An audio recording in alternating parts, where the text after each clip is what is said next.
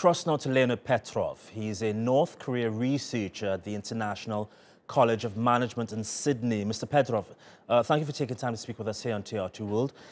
So during the U.S. presidential debates, Joe Biden said Trump wasn't just a thug, but like he said, meeting Kim Jong-un was like meeting Adolf Hitler on the eve of World War II.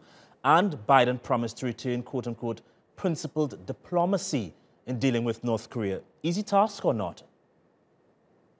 Well, we know that Vice President Biden didn't achieve much during the former President Obama administration.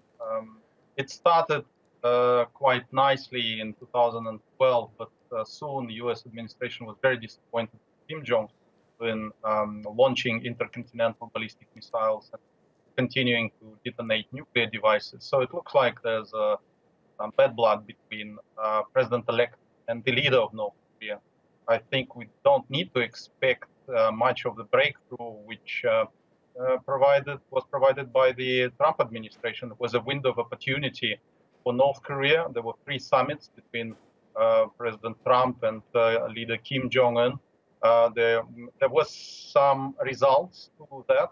There was the moratorium, self-proclaimed moratorium on nuclear tests and intercontinental ballistic missiles on the North Korean side. And there was a freeze principle, which was replaced, and maybe replaced this time by the continuation of the strategic patience policy, which didn't bring any result in the 8 years of Barack Obama. President Trump has not been able to get North Korea to relinquish its nuclear capabilities, of course, but his meetings, I believe there were 3 of them with Kim Jong-un, did raise some hopes that a compromise could be reached. What does North Korea want exactly in exchange for giving up its nuclear arsenal?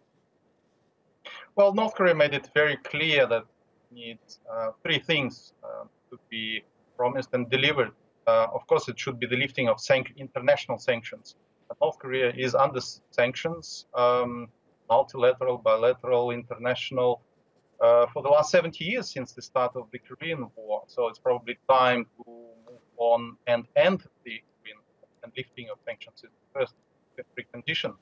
Also, the diplomatic recognition would be very important for North Korea to accept, because at the moment it cannot start any international trade because there's no diplomatic relation between Washington and Pyongyang.